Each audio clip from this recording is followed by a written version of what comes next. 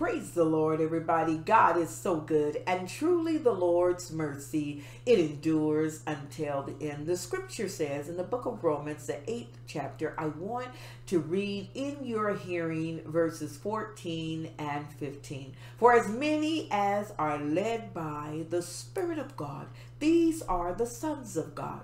For you did not receive the spirit of bondage again to fear, but you received the spirit of adoption, by whom we cry, Abba, Father. Hallelujah. I've taken for a thought today, all that we are is because of him. Let us pray. Father, thank you so much for your word.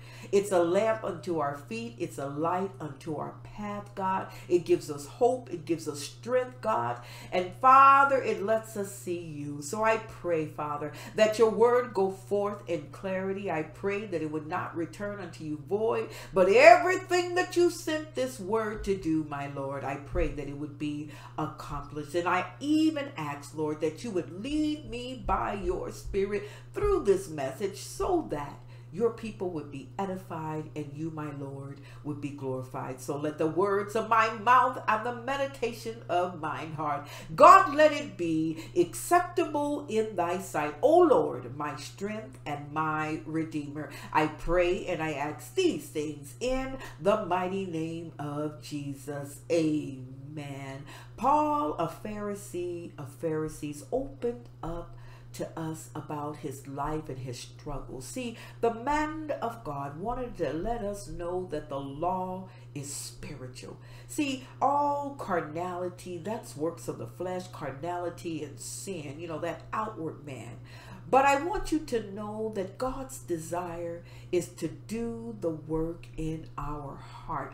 And once that work is done, when we accept Jesus as our personal Lord and Savior and allow the Holy Spirit to regenerate us, to sanctify us, that causes us to be led by the Spirit and not by the carnal man. See, Jesus set us free from sin, giving us a new life. And I want you to know tonight, there's some dynamite right here.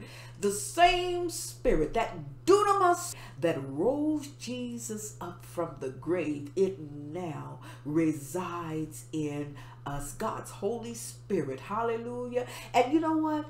We can now say, because we have accepted Jesus as our personal Lord and Savior, we are now part of the family of God, led by, hallelujah, the Spirit of God. And we are now sons of God. And when the Bible says sons of God, I believe that's a general term, for both male and female. Sons of God, adopted. And that's beautiful when you think about what God has done. He has adopted us. See, God took us, or he accepted us as his very own. And the Bible, what does it say? We are accepted in the beloved. Who was the beloved? Jesus Christ. Hallelujah. And God gave us permission to call him Abba, Father. See, both of those words, Abba and Father, are Father. Some commentators even translate that word Abba as Papa. When I think about that, I think about crawling up on your father's lap, your papa's lap, and telling them all about it and talking about him. See, there's safety in your papa's lap. There's provision in your papa's lap. Hallelujah. There's conversation that no one else gets to hear but you and your Abba. Hallelujah. We are today, I can say, a blessed people. We are an honored people because of what Jesus has done. We are most favored because of what Jesus, and most of all, we are accepted in the beloved, and we are now sons and daughters of the Most High God. Hallelujah. The Bible again says in Romans 8:14 and 15, for as many as are led by the Spirit of God, these are the sons of God.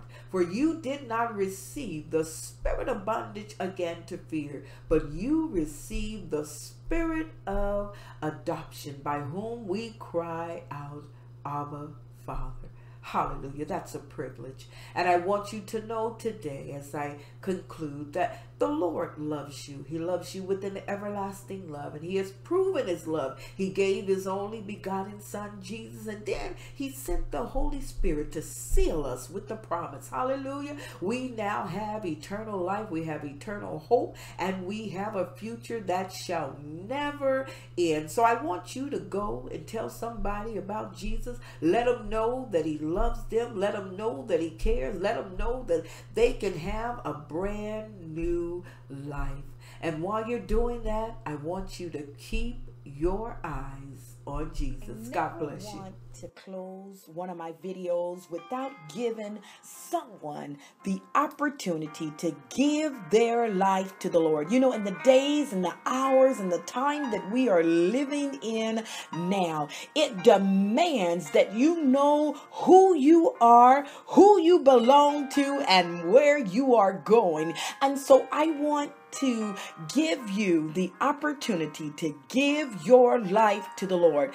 If you have not heard the story, the Bible declares that we were all born sinners. It says over in the book of Romans, all have sinned and fallen short of the glory of God. And that transpired back in the book of Genesis, where Adam disobeyed God. And because of Adam's disobedience, sin and death entered into the world. And so Jesus, who was God's sacrificial lamb, because a price had to be paid for the sins of the world. So God sent, in John 3:16, He says, "For God so loved the world, He gave His only begotten Son, that whosoever believeth in Him should not perish, but have everlasting life." So that's what I want to give you the opportunity to do today, to accept Jesus as your personal Lord and Savior, to wash away all of your sins. Romans 10:9 says, if you confess with your mouth the Lord Jesus, believe in your heart that God has raised Him from the dead,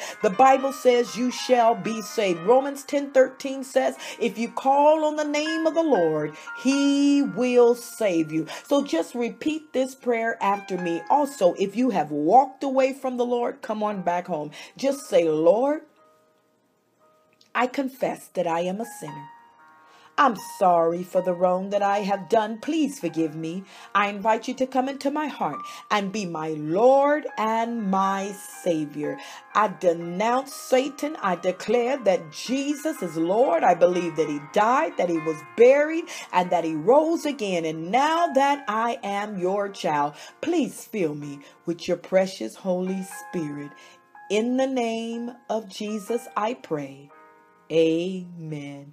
If you have said that prayer, God bless you. Welcome to the family of God. Know today all of heaven is rejoicing because you have chosen to make Jesus your personal Lord and Savior. Welcome again to the family of